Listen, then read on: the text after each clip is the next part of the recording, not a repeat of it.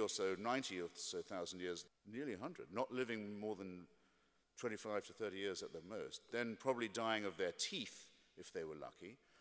Terrible disease, suffering, misery, malnutrition, and fear. Where do the earthquakes come from?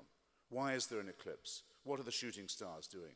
And awful cults of sacrifice to try and ward off what are in fact natural events, and war, and the kidnap of other peoples and the enslavement of them. All of this goes on, gradually inching up to the point where you can brew beer, a breakthrough in my view.